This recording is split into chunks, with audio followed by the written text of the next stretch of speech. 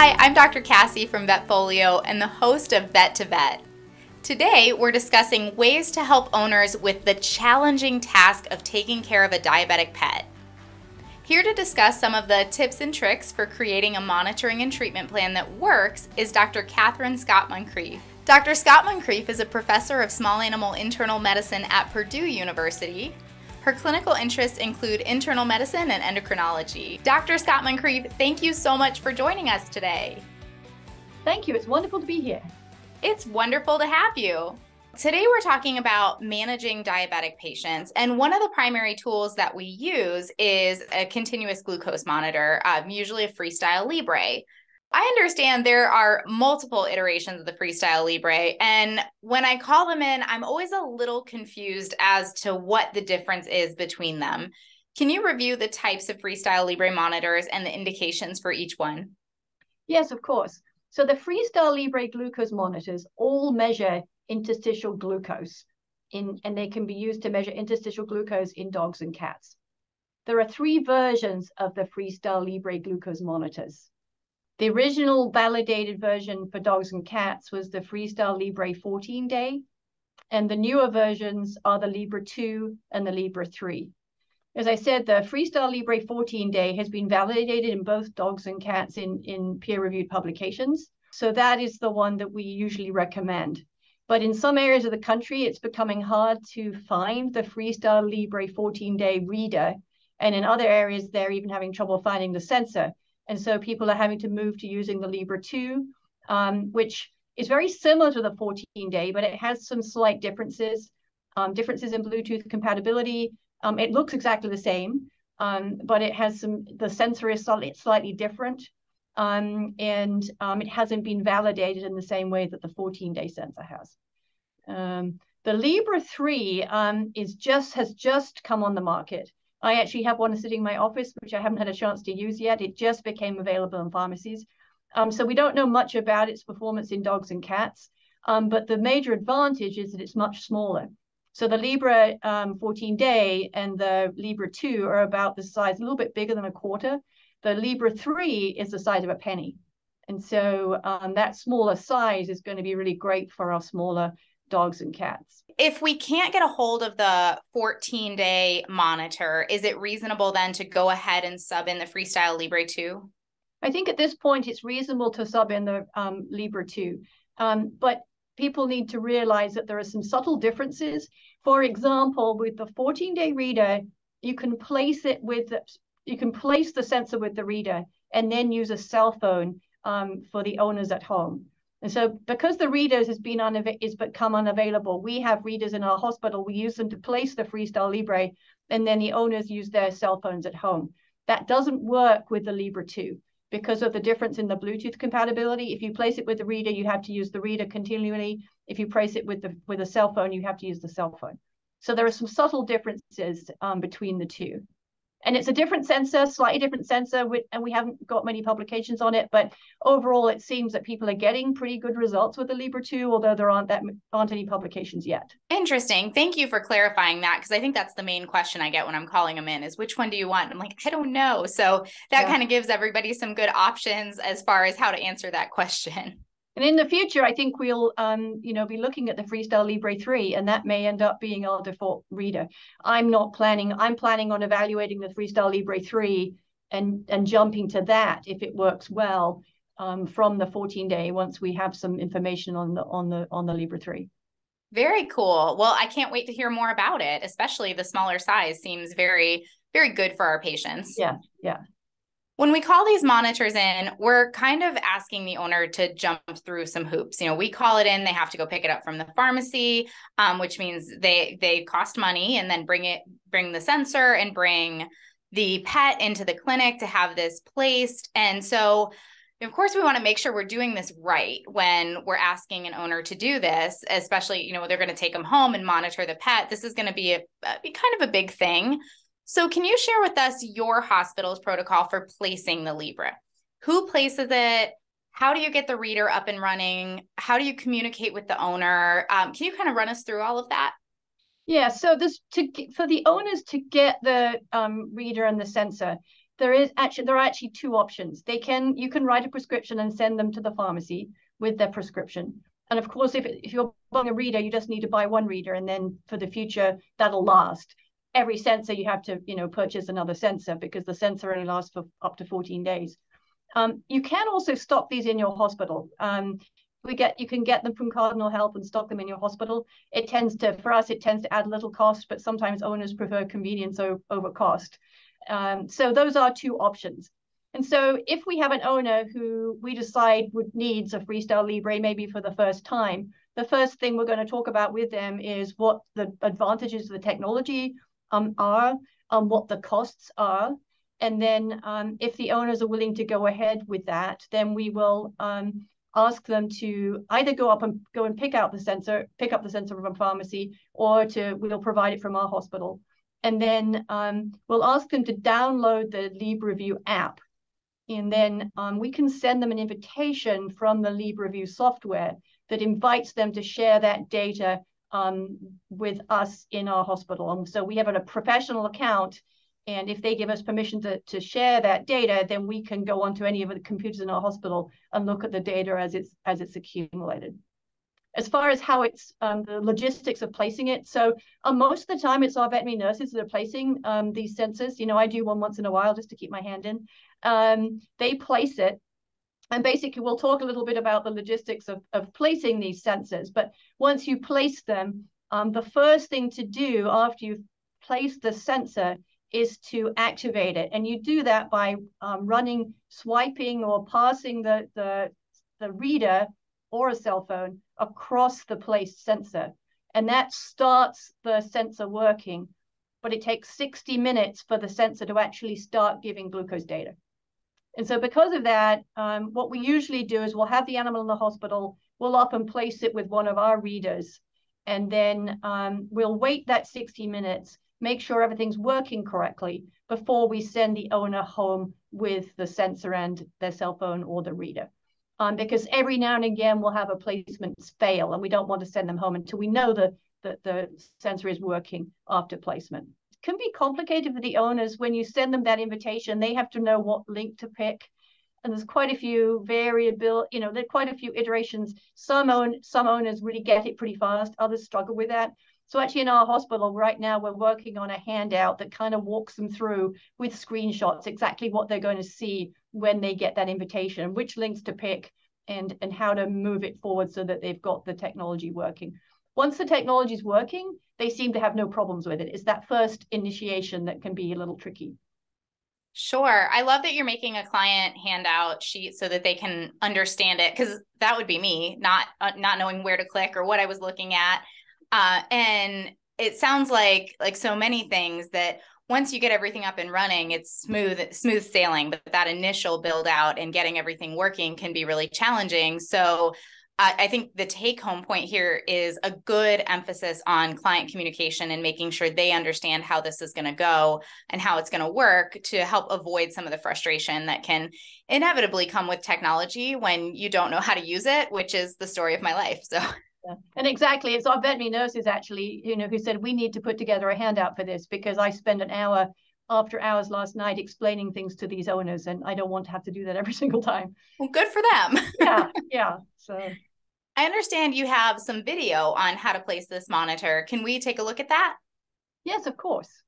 So the first step is to prepare an area of skin to place the sensor, and we do that by clipping the area and wiping it with alcohol and allowing the alcohol to dry. You can also use a skin tack wipe that adds some protection to the skin and also adds a little bit of stickiness. Once the skin has been prepared for placement of the sensor, the next step is to load the sensor into the applicator. And there's very good instructions that come with the sensor and applicator, but there are lines that you can see on the applicator pack and on the sensor that you line up, and then you push the applicator down on top of the sensor, and that loads the sensor into the applicator. Once the sensor is loaded into the applicator, you can turn it upside down. You can see the sticky disc that is going to be in contact with the skin. And in the video, you'll see that they put a circle of skin glue around that sticky part. We've actually tried to decrease the amount of glue so that we actually now do more of like clock face of glue rather than a whole circle of glue. You want to minimize the amount of glue that you use without having it fall off. So that's the balance. You're then going to deploy the sensor. And the important things when you deploy the sensor is that you deploy it at 90 degrees to the skin surface and you avoid any kind of bony prominences. If you hit a bony prominence, it will bend the needle, and that can cause failure of the applicator to release the sensor. Once you've deployed the sensor, then you need to separate the applicator from the sensor. And sometimes you need a pair of hemostats just to grab the edge of the sticky disc and hold it down and make sure it doesn't pull away with the applicator. And then you're going to tap down the edges of the sensor patch, maybe add a little bit more glue if necessary. And then at that point, you're ready to scan the sensor with the reader or the cell phone. And once you scan it, sometimes it'll say, do you want to scan? Do you want to add a new sensor? And you say yes, and then you pass the reader over the sensor, and then it'll say ready to read in 60 minutes. And then at that point, we're going to put the animal in a cage. We're going to wait and double check that it's still working after 60 minutes. And then the owner can take the animal home.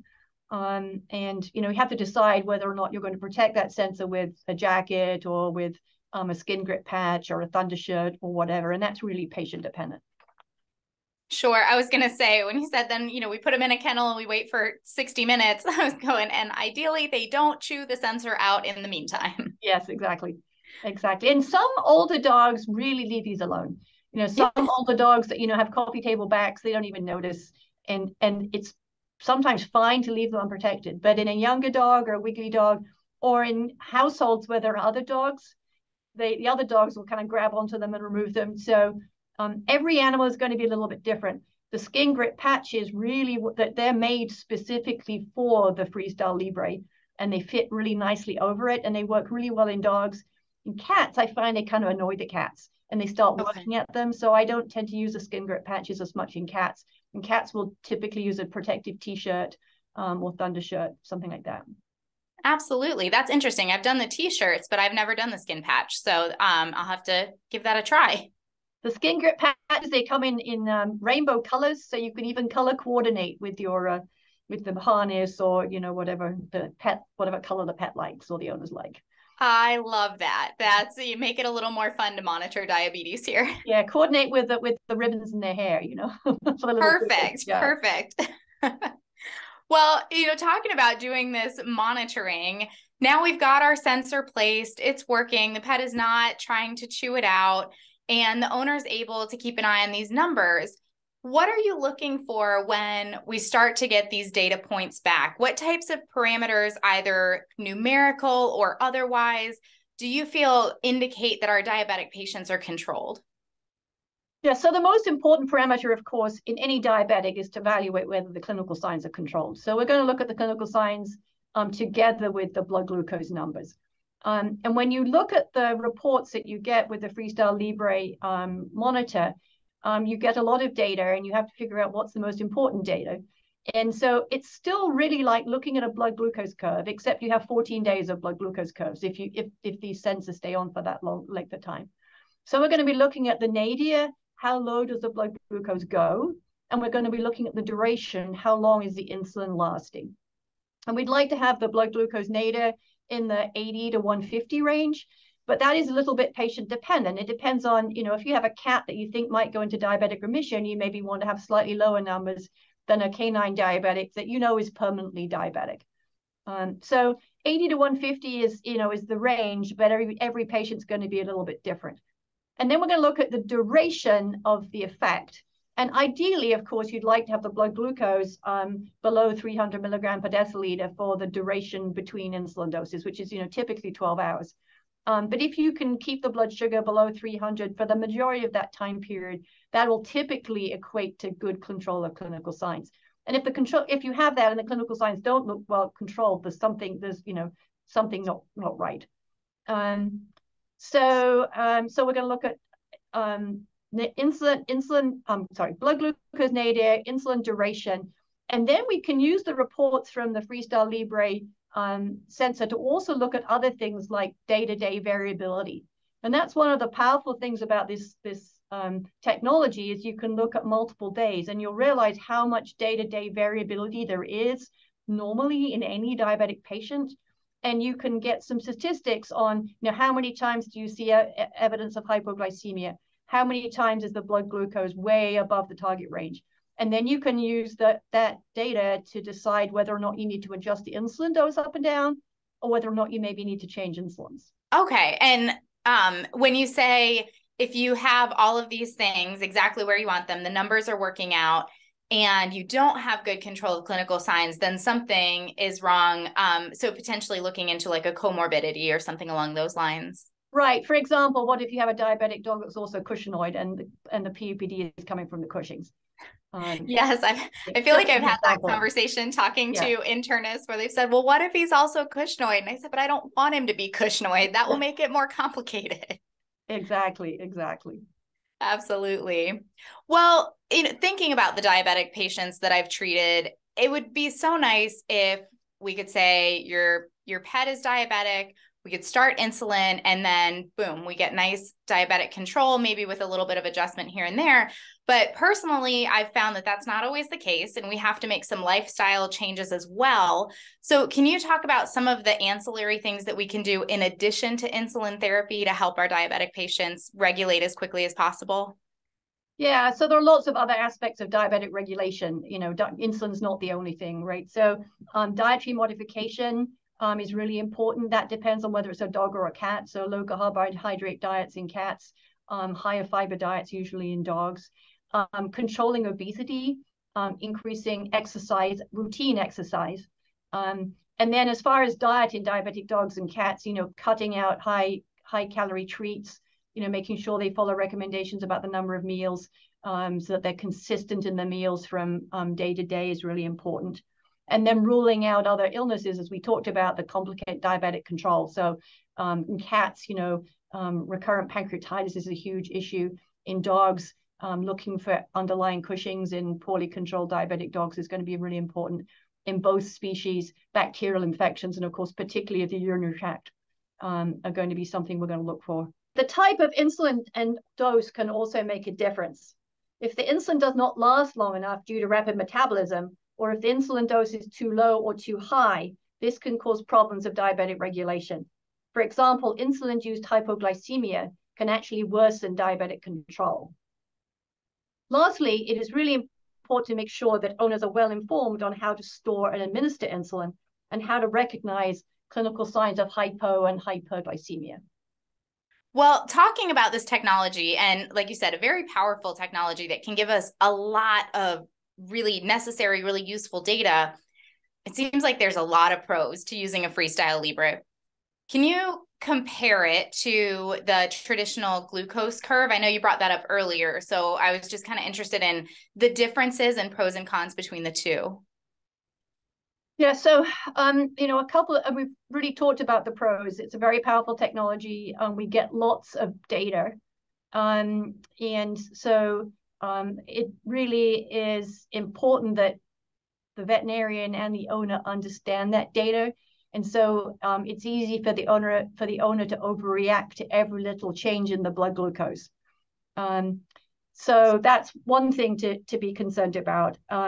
The blood glucose does fluctuate, and that can sometimes, the amount of fluctuation can panic owners.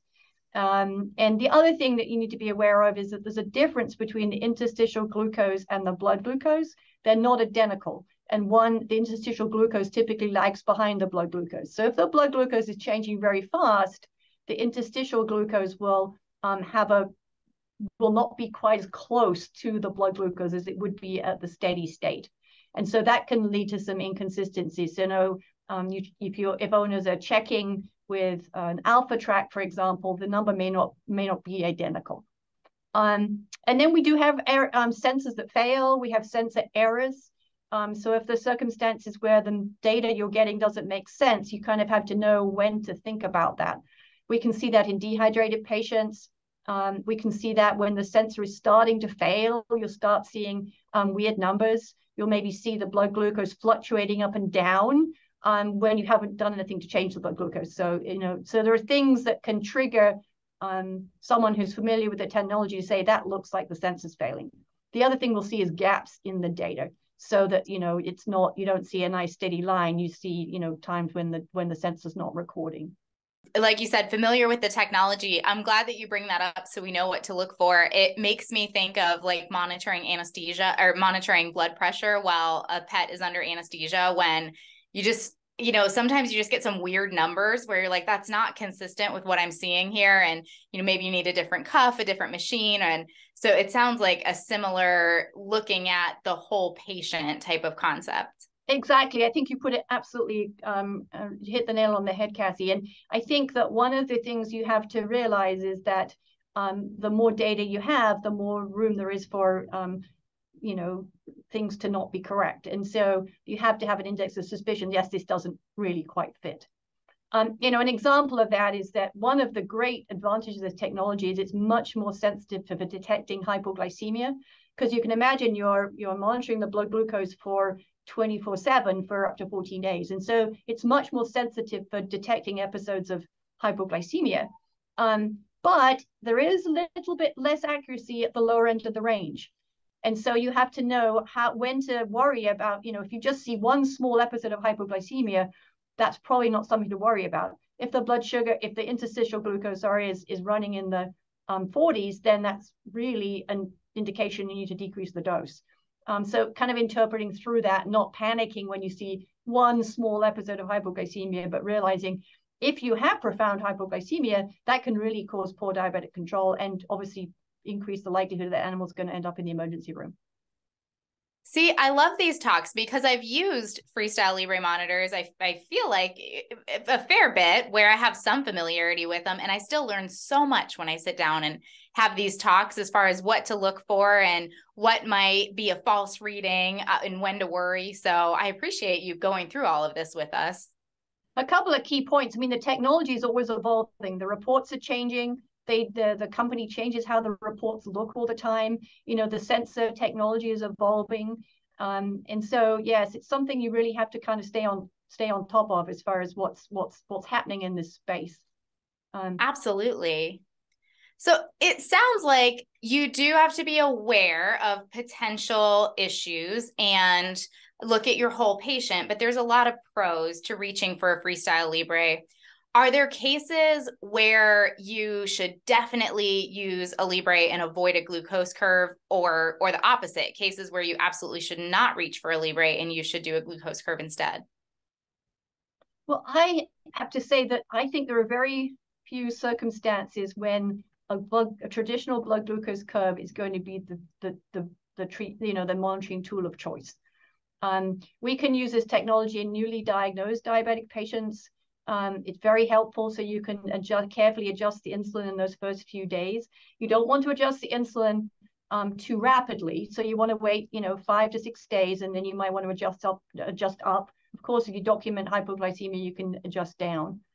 In any unstable diabetic patient, these are just critical. So the patients that have pancreatitis, and you're trying to get them through that pancreatitis, and you may be needing to adjust the insulin on a daily basis under the care of a veterinarian. Very important not to let the owners just go off and make decisions on their own. We can use this in diabetic ketoacidotic patients, with the caveat that be a little careful when the patients are dehydrated, because dehydration can make this technology less accurate. And then we can use it like a traditional blood glucose curve, where one might recommend a blood glucose curve every 3 months or 3 to 6 months. Instead of doing that, you place a Freestyle Libre. The main times that we don't do that are when owners say, well, we did this and it didn't work. And I think people get, if it doesn't work the first time, the sensor fell off, they get, put off by the technology. And I think that you can sometimes say, okay, well, we could do a blood glucose curve. But the other thing you can do is just try this technology again. We're kind of moving forward in keeping the sensor on, and the technology is evolving.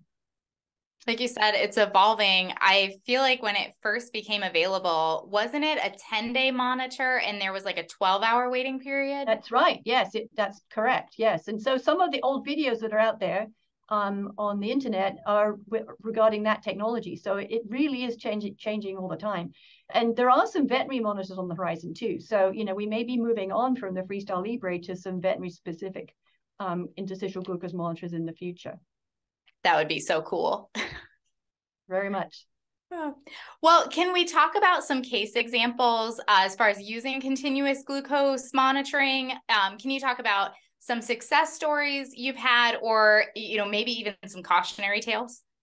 Yeah, just a couple of cautionary tales, I think, from the point of view of general use. It's important that the owners understand that the Freestyle Libre is recording the glucose all the time, it's not just recording when they swipe. So this is recording all the time, but they do need to swipe the reader or cell phone over the sensor every 8 hours, or the data will get overwritten. So that's the minimum. They have to do this every 8 hours. If they want to do it multiple times, that's fine. But sometimes owners get kind of obsessive with it, and they're just swiping and looking at the glucose concentrations all the time, and they're staying up all night worrying about it. And they have to realize it's being recorded whether or not they swipe or not. So that's an important thing. And sometimes you just have to tell the owners, you really need to give the animal a break. Let's take this meter off. We've got the information we need. Let's take the monitor off for a few days. So those are some general sort of cautionary tales. One example I can show you here is a cat that came in for suspected insulin resistance. And the cat was doing very well at home clinically, but the owner was concerned about these really high glucose numbers they were getting when they checked it using an alpha track in the morning. So all we really did was do some basic blood work and place a Freestyle Libre. And what we found is that although the cat had high blood glucoses in the morning, it was actually having pretty significant hypoglycemic episodes during the nighttime. And that was actually what was causing the high morning glucoses. And of course, nobody does a blood glucose curve in the middle of the night. So it's one example is it's a great technology to evaluate animals that maybe have something different going on in the day than is going on at night. So interesting. Yeah, so that's one example. Another example is it's a really good way of picking up rapid metabolism where the insulin just isn't lasting long enough. And on this particular Freestyle Libre report, you can see that the insulin's only lasting about 2 to 3 hours of the day. And so that means that the animal is still having pretty marked clinical signs of diabetes. This Freestyle Libre daily log shows a cat who has excellent control of their diabetes. This should be a cat that you monitor for the possibility of diabetic remission. This daily log shows a dog on once daily Prozinc insulin. And you can see that although the blood glucose is a little above the reference range during the day, in the evening, late afternoon, evening, and overnight, the blood glucose concentrations are very well controlled. Very cool. I mean, a lot of things caught on these monitors that, maybe we wouldn't have been able to catch in the past just on our traditional glucose curves. Right, exactly. And the other really powerful place for this in cats that you're monitoring for possible diabetic remission. So, this can really help you figure out when you do a blood glucose curve, are the high numbers you're seeing in the hospital just a result of stress? And maybe the blood glucoses are much lower at home. And so in cats that you think are going to diabetic remission, and having one of these Freestyle Libres in place can help you detect those blood sugars going down and the need for decreasing the insulin dose or even stopping insulin therapy. Absolutely. I'm thinking back to before we had this technology and trying to do glucose curves on the cat that didn't want you to touch him and going, how is this even close to accurate? So a much better clinical picture. Yeah. One of the things we should say is that, the Freestyle Libre 14-day implies that the sensors are always staying in place for 14 days, and that's not the case. On average, they stay in place in dogs for about 12 days, and in cats, it's a little bit shorter. On average, 8 days of recordings is the most you're going to get in cats. But there's some evidence that cats get used to wearing these, or owners get used to keeping them on, because some cats, when they've had multiple sensors, seem to keep them in place longer, which is, I think, is kind of interesting learning curve. That is interesting. And that's what I was going to ask you. Is it that the sensor is falling off after that period of time, or is it just that the animal will no longer tolerate it, or a combination of the two? Yeah, I mean, sometimes it's that the sensor just fails. But more commonly in cats is they just start nibbling at it, trying to get it off, and it's that they remove it. So that's the most common in cats. They start being cats. They start being cats, yes. Well, Dr. Scott Moncrief, this has been a great discussion. I've learned so much. Thank you so much for joining me. It was a pleasure. It was lovely to talk with you, Cassie. And thank you to Boehringer Ingelheim Animal Health for sponsoring this edition of Vet2Vet. Check out vetfolio.com for more of our V2V discussions on various topics in veterinary medicine. And remember, if one animal is better off because of you today, it's a great day. Important safety information.